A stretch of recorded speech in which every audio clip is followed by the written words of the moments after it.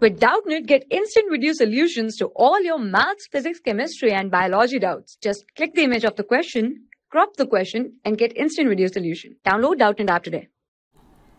Our question is, for which of the following process energy is absorbed? Over here we are given 4 processes and we are supposed to tell that in which case the energy would be absorbed, right? So if we look at our option, first is saying separation of electron from an electron, right? So now what we have to see is that energy would be absorbed whenever there would be attraction between two species, right? Energy would be absorbed whenever there would be attraction between the two species, right? Whereas in case of repulsion there would be no energy requirement, right? Because with the force of attraction between two species we would require energy to separate them, right? So if we talk about first option, they are saying separating an electron from an electron, right? Now we are taking 2 electrons, right? They are of same charge, right? So we know that same charges repel, they are same charges, so we know that same charges repel each other, so they do not have any force of attraction, instead they have a force of repulsion between them, right? So there would be no energy requirement for the separation of 2 electrons.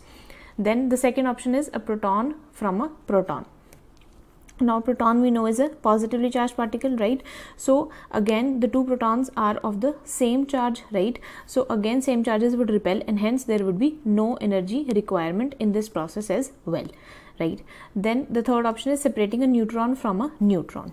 Now in case of neutron, again they are not charged but again they are of the same type, right? So again there would be no energy requirement for their separation as well, right?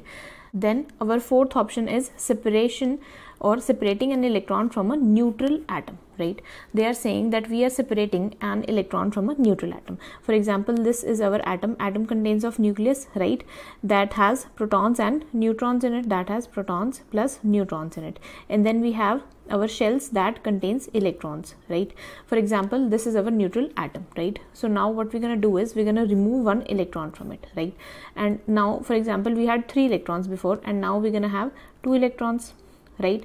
So now this process, this would require energy, right? Because there is force of attraction between electron and this nucleus, right? That contains protons and neutrons in it, right? So because there is force of attraction between them, this process would require energy, and energy required to remove an electron from the neutral atom is called ionization energy, right?